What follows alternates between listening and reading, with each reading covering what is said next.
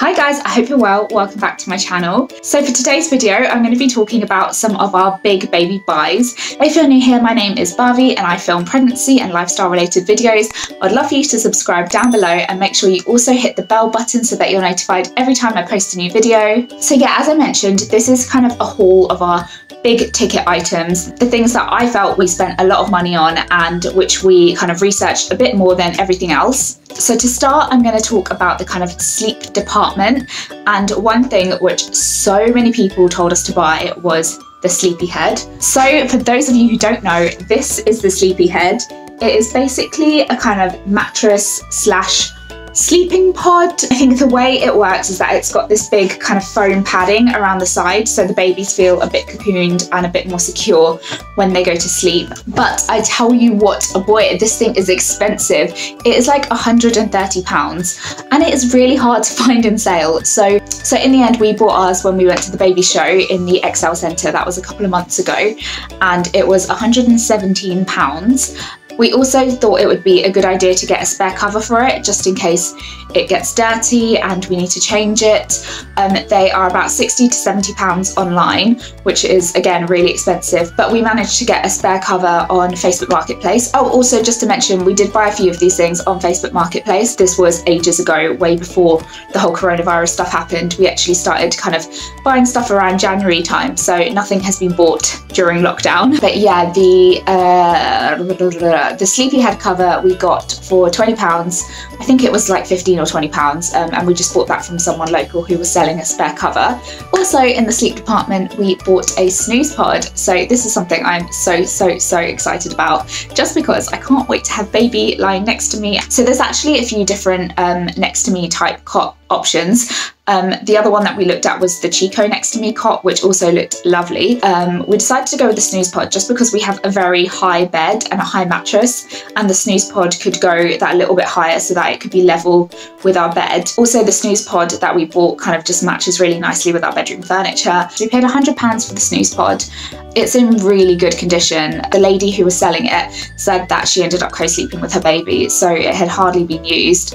I did actually see some Snuzpods selling for a bit cheaper, but we did want to buy something that was in quite good condition just because this is our first baby, and if we have any other babies we'd like to use everything that we've got again. So yeah, we wanted something that was going to last quite a while and also look quite nice. So I'm pretty sure to buy the Snuzpod new is about £200. You do need a new mattress when you have a new baby, so we bought a mattress from Amazon. I believe it was just the Snuzpod mattress and it was around £30 to £40. So we've got that, and we also bought some sheets for it as well. For the nursery we decided to go for the Moki mini cot, and I believe for the cot, the drawer and the mattress it was around £200. This was something which was very kindly gifted to us by one of our really good friends. We really liked this cot. We thought that it was just a nice simple design. It matched really well with the other furniture that we had in the room.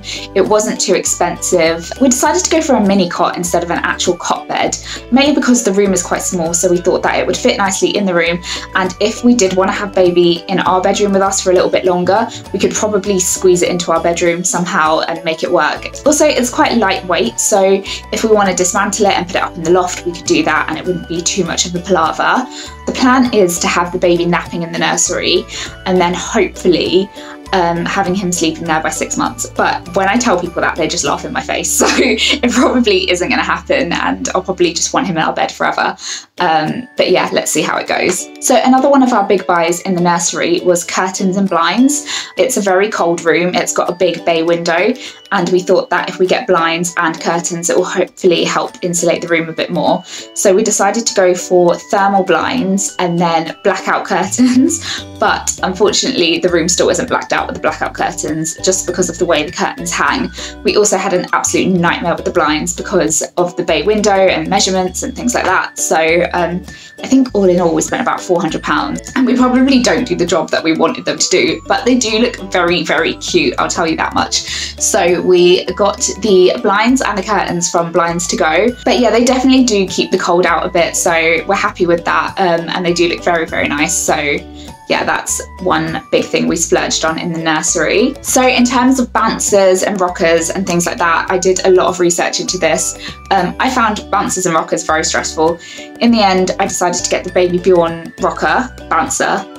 Baby Bjorn bouncer, and I got that again on Facebook Marketplace. Again, we spent a little bit more just because we wanted something that was quite good quality. So I think I spent around £70 on this bouncer, which is probably quite a lot for a second-hand bouncer, but it is in really good condition. And it also came with the little toy bar, and the toy bar itself is like £25. I think the rocker retails for about £130, £140, so it wasn't too bad. So the reason I went for the Baby Bjorn is because I had a lot of recommendations. It seems to be a really popular bouncer. I loved how lightweight and portable it is, so I can move it around the flat or take it into the bathroom with me if I need him to be occupied while I'm in the shower. I was also really tempted by the Doona Leaf, which is basically a chair which rocks side to side. Again, people had told me really good things about it, but I just wasn't sure. I wasn't sure if it was something that we would buy and then the baby wouldn't like, and then we just have it sitting, taking up loads of space in our flat. Lastly, in the sleep department, another thing we spent ages researching was baby monitors. So there are a lot of baby monitors out there, and it can get very expensive and very confusing.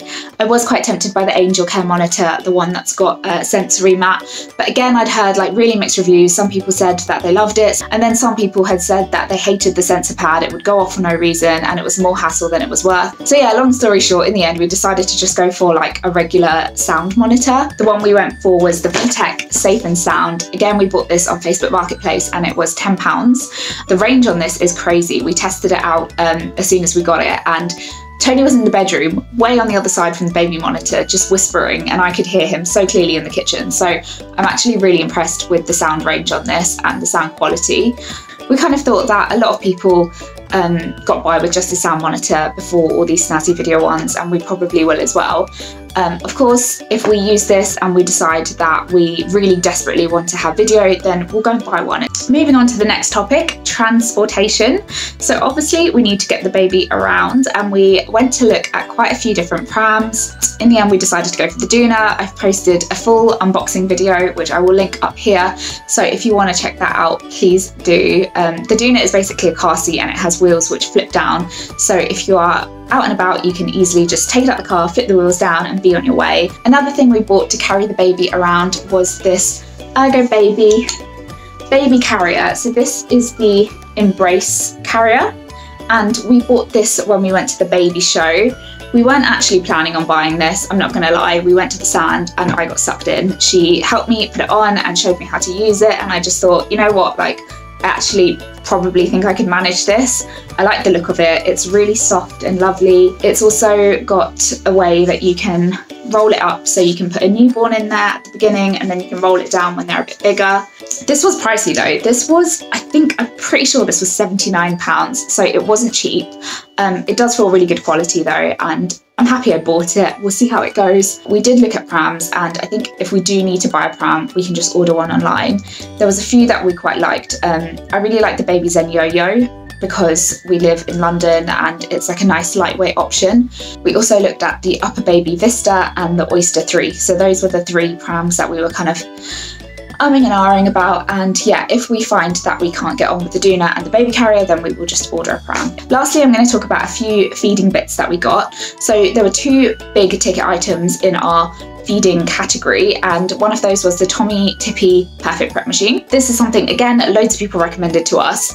I'm planning on breastfeeding, but obviously I don't know how that's going to go, and if we do need to use formula, then I think we'll be really glad to have this. It's basically a machine which just preps the bottle for you, so you don't really have to do anything. I think you just like put formula in, put milk in, and voila, out comes a ready bottle. Again, that's something you can buy secondhand. We bought that new just because of the lockdown, and we had left it a bit late, so we ended up just buying a new one online. Lastly, in the feeding department is my breast pump. So I was very lucky to be gifted the Elvie breast pump from my sister-in-law. She used this when she had her baby, and then she actually had some problems with it. So, sorry, I've just got so many bits of it, like literally.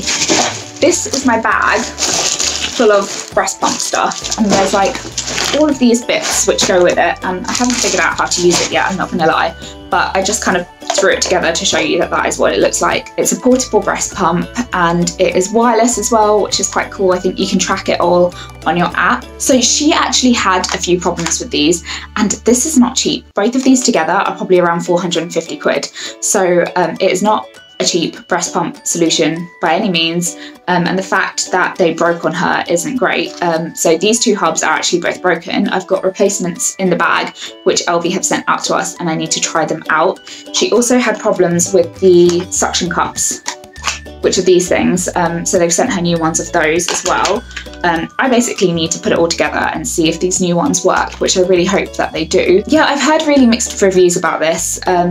Loads of people rave about it for sure. Like, there's definitely a lot of hype around this product, but some of the negatives I've heard is that it does leak quite easily. So if you bend over or if you're moving around, the milk can leak out of these. I've also heard that the suction isn't great, so you can get mastitis and things like that because it's not sucking out all of the milk from your boobs. So I don't know, I'm gonna try it out and see how it goes. I'm still excited to use it just because there is so much hype around the product, and I feel very, very lucky to be given them from a sister-in-law. So thank you very much, Mansi. Very, very much appreciated.